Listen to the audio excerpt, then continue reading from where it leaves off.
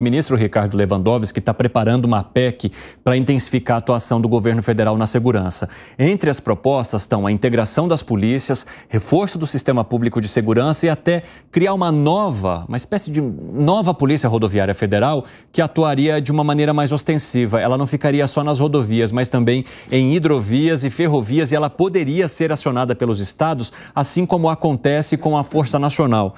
O que vocês acham dessa proposta? O ministro da Justiça diz que quer colocar ela sob escrutínio da sociedade, também vai ser muito discutida com os governadores para entender se de fato é possível, porque ele fala que quando foi determinado que a segurança pública seria responsabilidade apenas dos estados, a gente tinha uma outra conjectura. Hoje, o crime organizado ele atua no Brasil, mas ele expande-se também para as fronteiras. E, por conta disso, se não houver um trabalho que seja unificado entre governo federal com as polícias federais e as militares e que atuam ali nas regiões, provavelmente esse combate não funcione. Você concorda com o ministro nesse ponto de vista, Alangani? Olha, eu concordo que haja uma soma de esforços entre os governos locais e a Polícia Federal, né? Mas não que haja um atropelando o outro, que você não tire a autonomia da polícia local.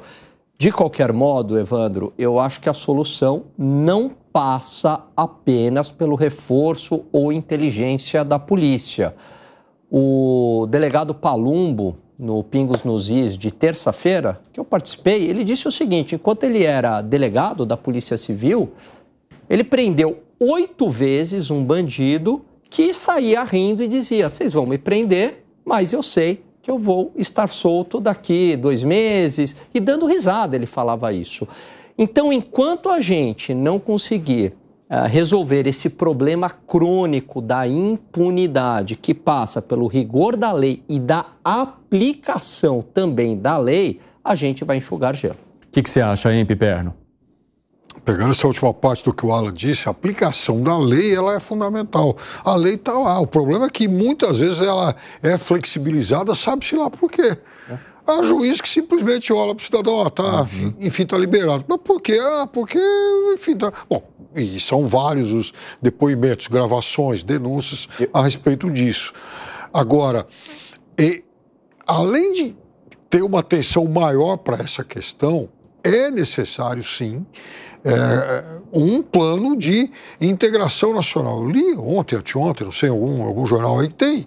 Aqui no Brasil ainda tem 7 outros estados, tem um monte de estado que ele não tem integração de informações com outros. Então, é possível que você seja criminoso em São Paulo, mas não é criminoso em outro estado. Isso é uma coisa, isso mostra um atraso. O Brasil é um país atrasado. Então, enquanto não consertar esse tipo de coisa também, porque o criminoso não é bobo. Se ele é procurado aqui em São Paulo, ele se manda para outro estado. E ele vai saber, não? Lógico, o criminoso é um cara bem informado, cada vez mais. Então é necessário, sim, mexer nisso. Quer acrescentar algo, Gani? Quero. O Piperno tocou num ponto que eu concordo, que o juiz, muitas vezes, ao invés de aplicar a lei, ele aplica lá algo da cabeça dele, né? E ele fala, não sei por que isso acontece. Eu tenho uma hipótese, Piperno. Muitas vezes, durante a escola, durante a universidade, você tem aquela ideia de que o bandido, no final das contas, é uma vítima da sociedade, aquela ideia de Rousseau, né? Se a gente consertar a sociedade, não tem mais bandido. E aí, ao invés de você ser um operador do direito e aplicar a lei, porque é para isso que serve, você resolve fazer proselitismo, transformar o mundo por meio do direito. E está errado, porque você não está aplicando a lei, você não está aplicando a Constituição que quer que seja. E a gente tem exemplos disso em várias esferas. Agora, 5h50, rapidinho, Piperno. O pessoal da rádio precisa ir para o intervalo. Daqui a pouco espero vocês para o nosso giro final. Até já. Nas outras plataformas continuamos. Fala. Só para dizer que eu tenho suspeitas menos pueris. Fala, Segré. Tem uma... Lembra quando a gente entrava no banco e tinha uma porta giratória? Então, a Justiça muitas vezes aplica essa porta giratória. Deveria ter, me parece válido, qualquer plano, qualquer programa que melhora a segurança, vale, é bom. A gente pode melhorá-lo eventualmente, mas é muito melhor ter um ruim que não ter nenhum. A questão das inteligências, o nosso colega Luiz Felipe Dávila fala um monte de vezes, é necessário.